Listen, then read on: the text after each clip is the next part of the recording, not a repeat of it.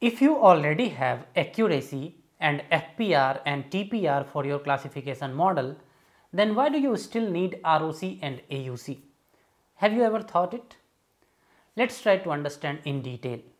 So guys, when you want to evaluate a classification model, right, then all these things are basic things that you see, right?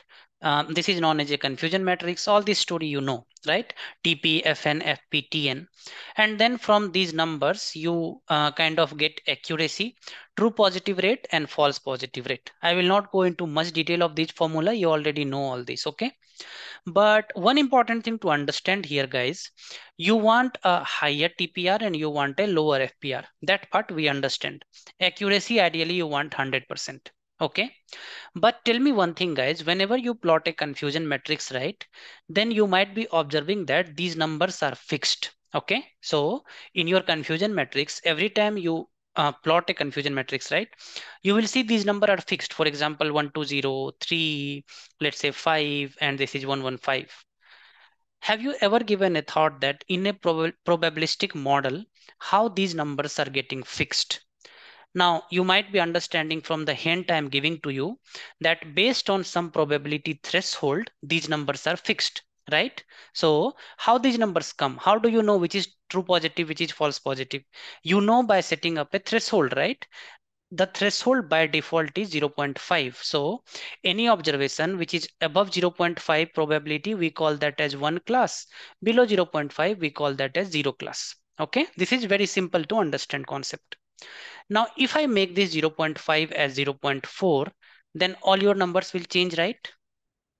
All these numbers will change. Okay, try to digest this, guys. Then I will go to the main concept. Okay, if the threshold is changed, then your confusion matrix changes. If your confusion matrix changes, then your accuracy changes, your TPR changes, and your FPR changes, right? And somebody asks you, hey, give me one metric that can tell me how good your model is if I make any threshold. For example, your metric should not be depending on the threshold. You give me one metric that is independent of threshold. Okay, let's try to understand with a simple example here. Suppose these are the probabilities. Okay, and this is your Y actual and this is your Y predicted. Suppose your threshold is 0.5. Okay, if your probability is above 0.5, you call that one class or you call that zero class. Now, if I ask you from 0.5 probability, what is the accuracy of this model? So everything looks fine. One is predicted as 1. This one is predicted as 1. Below 0.5, 0 is predicted as 0. Above 1 is predicted as 1. At the moment I tell you, hey, at probability 0.55, I want to make my threshold. So I want to change my threshold from 0.5 to 0.55.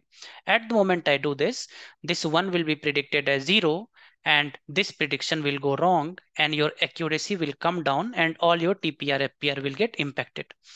To find a solution for this, we need a number that can tell me how good is my model through the range of threshold. Okay, it is threshold independent measure of assessing your model, you can say, or finding how good is your model. Let me quickly show you in Python what I mean by that. Okay, sorry for interruption, guys, but just one request. If you have ever liked any video at Unfold Data Science, after you complete this video, please share this channel in at least one group, be it one WhatsApp group or be it one Telegram group or be it one Facebook group or LinkedIn page. Please do that, guys. So here, guys, if you can see, I am taking a simple sklearn data set, some logistic regression model, metric, and ROC AUC score. I am taking something to plot. That plot is an interesting plot. You will see towards the end. Okay. And I'm doing a classification data generating, logistic regression, and fitting. Okay.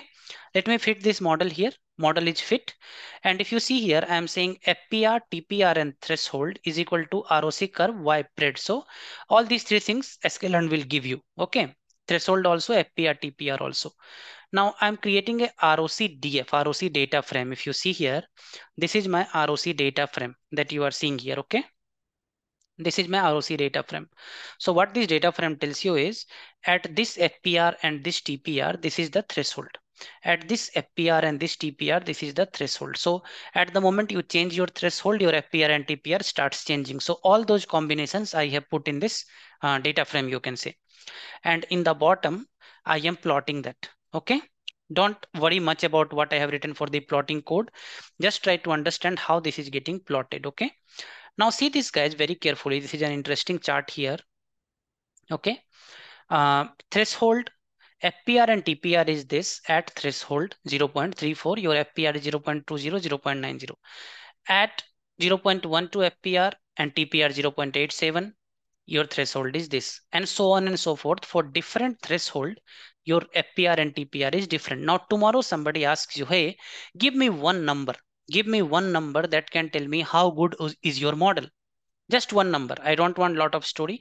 Give me one number that can tell me how good is your model. So the number you can give is this AUC score. AUC score is never changed based on your threshold or based on whatever your FPR, TPR is. It is at a model level. So at model level, one score, which is threshold independent, give me to tell how good your model is. And that number is nothing but AUC score.